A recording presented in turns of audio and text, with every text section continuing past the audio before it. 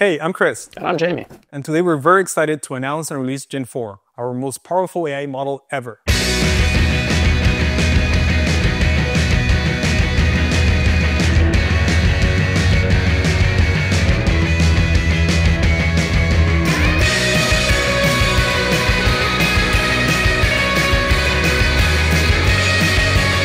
Alright everybody, it looks like I found this specimen, but should I just grab it?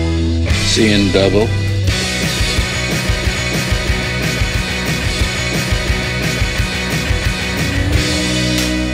Gen-4 sets a completely new standard for both image and video generation, and it's the first model ever that we're putting out that achieves world consistency.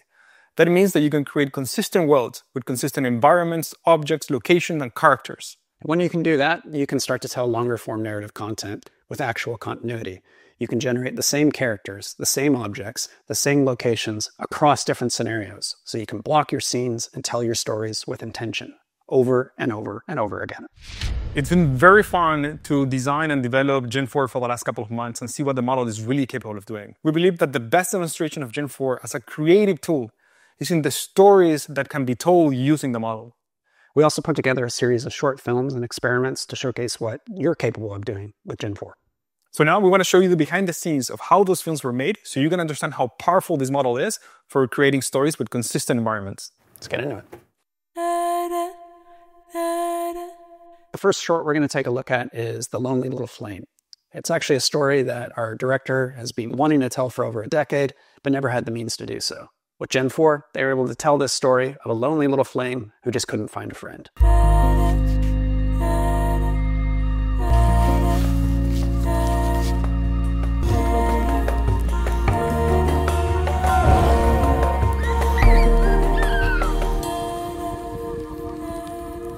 I love this film. Yeah, it's beautiful. The opening shot is really interesting because it kind of like sets the tone and the feeling and the mood for the story itself. Yeah, and this scene's really all about this skunk searching for something. And with Gen-4, you can actually direct the subject across the scene. So you'll see we give the skunk 2 marks. So in this case, we wanted the skunk to go first in this side and then return, making it feel like he's looking for something. And you can see that throughout the scene is the same character with the same light, with the same mood, with the same condition. And here we're introducing the character, the protagonist, right? Yeah, again, like all great animation, you see so much expressiveness in the way that not only the characters are designed with the model, but also moving within these scenes. Okay, so what we just saw was a really great example of character consistency, bringing those same characters across different scenes, different lighting conditions, with different emotions and actions being directed. But you can also just take objects from the real world. So we have a little toy here. We're going to take a photo of it. Yeah. And then you can basically bring that photo of this toy into Gen-4 and then bring it into any environment you want. So I'm going to do a kind of little demo here. I'm just going to take a picture of this particular object that we have here.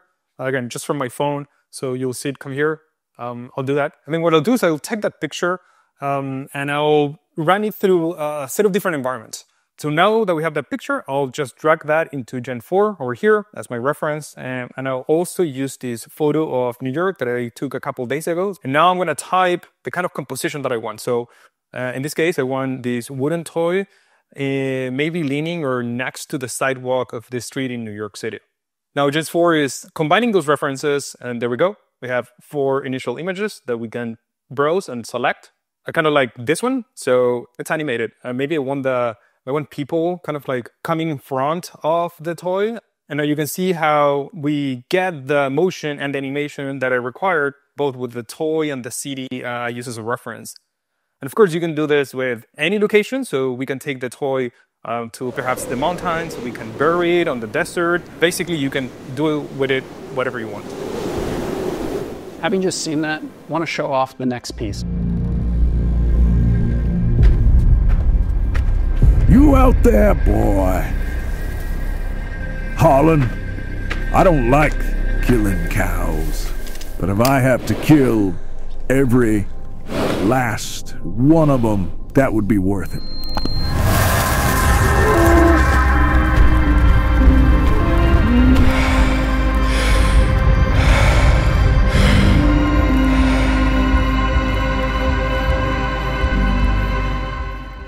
Yeah, a lot of drama, a lot of mystery, someone being pursued.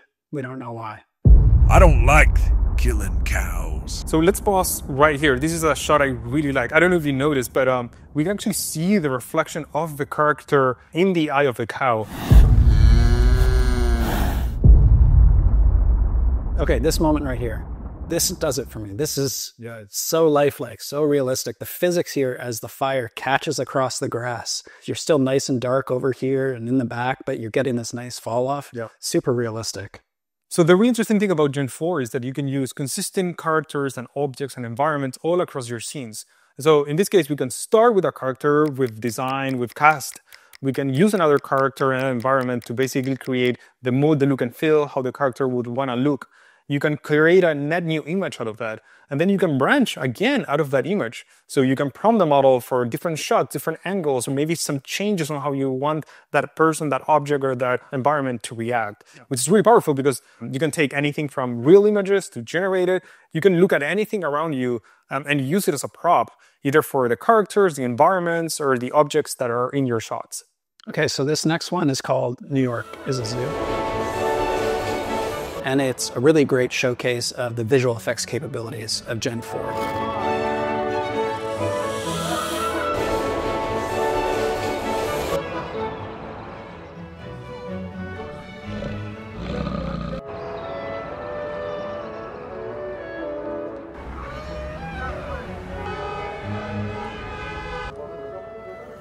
And this is combining real photos we took of New York, different parts of the city, and then we're taking real photos of animals and we're basically merging those together to get all these interesting compositions of animals in impossible locations. Yeah, and it also is a clear demonstration of its understanding of physics, the weight of these animals, how they move across surfaces, the way they interact with those surfaces. It's so fun to make this because, like, again, you're making this in just a couple of hours, and it feels like very addictive to be able to get your ideas out of your head really fast by having the model that can understand or be your creative partner in a way. I think one of the most powerful and fun things about Gen 4 is that it allows you to combine anything with everything that you want. Well, sometimes it starts with one image. The next video that we're going to show started with a generation of a monkey in a white studio space, and from there just snowballed into a music video that we created.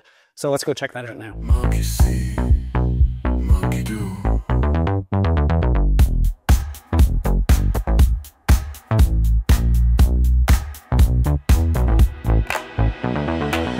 I hope by now you get a better sense of how powerful and fun Gen 4 is to make everything from consistent worlds to characters, locations in ways that it couldn't do before. Gen 4 is now available to all of our paid users and enterprise customers. Scene references for consistency with character, locations, and objects will be coming soon.